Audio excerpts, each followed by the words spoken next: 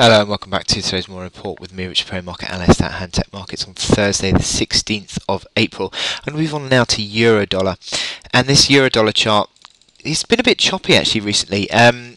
You've had a couple of days in a row where the bulls have actually won the day, in fact, and yesterday's candle was certainly more of a positive move than we saw. But once again today we've seen the European session starting off with dollar gaining strength, and this has been a feature of the last few days. Actually, I've noticed you've seen as the days started, dollar gathering strength, and then into the close, including a bit of US data that's maybe disappointed, you've seen the dollar coming under pressure again. So quite a difficult one to play really, because you start off thinking, okay, this is the dollar regaining, but then into the close you see the weakness, and this is what you see. You see the retail sales on Tuesday having a big impact, and then just drifting back during the European session, and then again into yesterday. That was the Fed beige book into the evening, and then suddenly as the sort of European session comes in, the selling pressure just takes off again.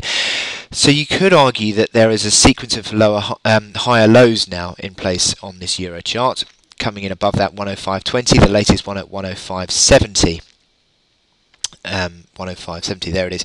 And the momentum indicators have just started to gradually improve through the back of that, but I still see that any rallies on a medium-term basis are still going to be seen as a chance to sell. I think the euro is really going to struggle to gain any real traction to the upside, as I think you see here. I think you see generally the tendency for the market to want to sell the euro dollar, but the sort of just slight disappointment of the American of the US data is just still having an impact on an initial basis, but then gradually the impact just wears off, and then you see the selling pressure come through again. So I think at the moment the dollar is being driven by the data.